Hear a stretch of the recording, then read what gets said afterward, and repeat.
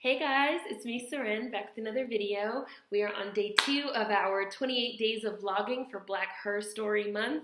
I want to say really quick before I start that I have my new lamp on. Remember I told you guys a while ago that I bought a new lamp, but that it's like really bright, so I haven't used it. I have it on right now. It's casting a shadow, which is really distracting for me, but maybe it's not for you guys. So let me know what you think about this lamp and what you think about this light and what you think about this shadow.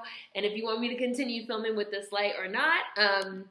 So today's hidden figure is gonna be Edmonia Lewis. Now someone suggested her.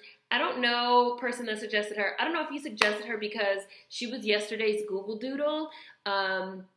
She was the doodle put up on the Google homepage to kind of kick off Black History Month, but someone suggested her, and I also saw that she was the Google Doodle, and I read up about her, and I thought that she just sounded like really, really, really incredible, and this was someone that before yesterday I had never heard of in my life. Never, right? So she definitely counts as a hidden figure. So Edmonia Lewis is believed to be the first African-American artist, and she was a sculptor, the first African-American artist to get widespread recognition within the fine art world. So I'm gonna read you guys, just like I did, yesterday, I'm gonna read you guys a little bit. This one's gonna be from the Smithsonian website, and of course there's gonna be links in the description box if you wanna read up more. Edmonia Lewis, the first professional African-American sculptor, was born in New York in 1843. Again, just like I said last time, the first professional African-American sculptor. Not the first professional African-American woman sculptor, not, the first professional African-American sculptor, period, was this Black woman. Was born in New York in 1843. I have to sneeze, guys, hold on. Sneeze, come on, sneeze. Oh, wait. No, it's going away. Was born in New York in 1843. There it goes. Got him. Sorry, guys. Edmonia Lewis, the first professional African-American sculptor, was born in Greenbush, New York in 1844. Her father was a free African-American and her mother a Chippewa Indian. Orphaned, that should be Native American, but okay, Smithsonian. Orphaned before she was 5, Lewis lived with her mother's nomadic tribe until she was 12 years old, and her older brother, Sunrise, left the Chippewas and moved to California, where he became a gold miner. He financed his sister's early schooling in Albany and also helped her to attend Oberlin College in Ohio in 1859. While at Oberlin, she shed her Chippewa name and took the name Mary Edmonia Lewis. Her career at Oberlin ended abruptly when she was accused of poisoning 2 of her white roommates. Lewis was acquitted of the charge, though she had to endure not only a highly publicized trial, but also a severe beating by white vigilantes. White people doing what they do best, being fucking savages. Meanwhile, accusing Black people of being and doing the very same things that they are. Projection. Subsequently accused of stealing art supplies, she was not permitted to graduate from Oberlin. Lewis left Oberlin in 1863 and again, through her brother's encouragement and financial assistance, moved to Boston.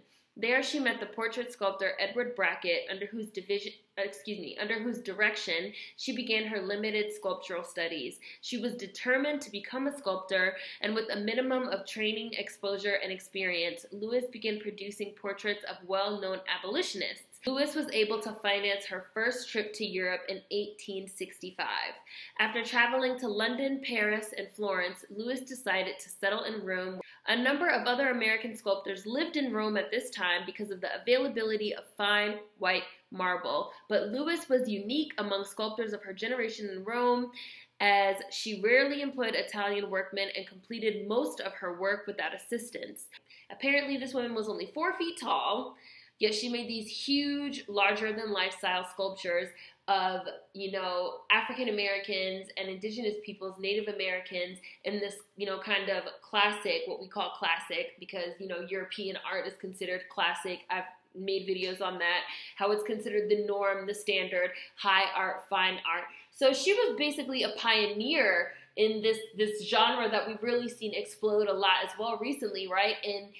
In creating this African-American centered work in what was traditionally seen as a, European classic style, right?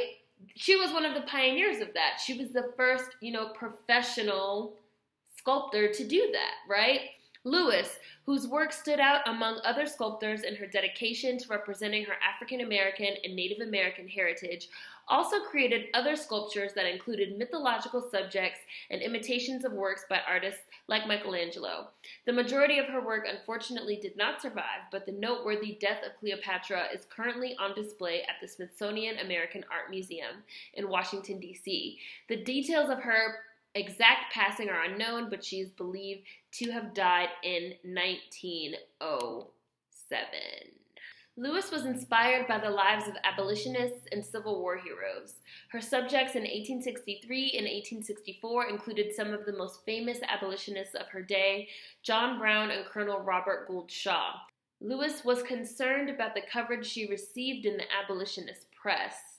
She knew that some did not really appreciate her art, but saw her as an opportunity to express and show their support for human rights, which we still see happening right now in 2017, right? Performative allyship. You don't really respect what I'm doing. You just want to show how you are a good white ally. How to be a white ally? Don't! Her work often sold for large sums of money. And in 1873, an article in the New Orleans Picayune stated, Edmonia Lewis has snared two $50,000 commissions. That is amazing. Lewis had many major exhibitions during her rise to fame, including one in Chicago, Illinois in 1870 and in Rome in 1871. A woman that just had so much talent that it just could not be denied. Edmonia Lewis. First professional African-American sculptor. I'm going to read you guys some quotes from Edmonia Lewis that resonated with me. My first thought was for my poor father's people, how I could do them good in a very small way. My mother was a wild Indian and was born in Albany of copper color and with straight black hair. There she made and sold moccasins. My father, who was a Negro and a gentleman's servant, saw her and married her. There is nothing so beautiful as the free forest. To catch a fish when you are hungry, cut the boughs of a tree, make fire to roast it, and eat it in the open air is the greatest of all luxuries. I would not stay a week pent up in cities if it were not my passion for art. I was delighted to learn, very eager. I had never learned anything. I was declared to be wild. They could do nothing with me. Often they said to me, "Here is your book, the book of nature. Come and study it." I thought of returning to wildlife again, but my love of sculpture forbade it. I have a strong sympathy for all women who have struggled and suffered. When questioned how she became an artist, she replied, "Well, it was a strange selection for a poor girl to make, wasn't it? I suppose it was in me. I became almost crazy to make something like the thing which fascinated me." I was practically driven to Rome in order to obtain the opportunities for art culture and to find a social atmosphere where I was not constantly reminded of color. The land of liberty had no room for a colored sculptor. I want to read that again. The land of liberty had no room for a colored sculptor. So is it the land of liberty? Edmonia Lewis, Hidden Figures, Black History Month, Day 2. Make sure you check the description box for links. Food for thought as always. See you guys tomorrow. Peace.